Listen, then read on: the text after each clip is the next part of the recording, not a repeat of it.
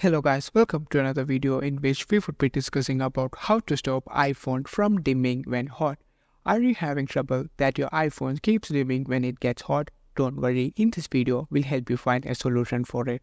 Just follow these easy steps. 1. Cool down your iPhone. If your device overheats from running too many apps or using it in direct sunlight, the screen brightness dim to conserve battery power. When your iPhone cools down, the screen should return to full brightness. 2. Try turning off auto brightness. The auto brightness features adjust the screen brightness based on ambient light to preserve battery life. This can make your screen dim when you don't want to. To turn it off, go to Settings and then Accessibilities. Now click on Display and Text. Now scroll down till you find auto brightness. You can turn it off here. 3.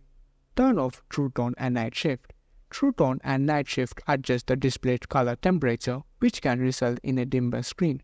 To turn off, go to Display and Brightness, and then make sure you turn off the Night Shift from here, and if the True Tone is enabled, make sure you turn it off too. Update your software. A software glitch could be causing the dimming issue. To update your software, go to General and then click on Software Update. Now, if an update is available, update it.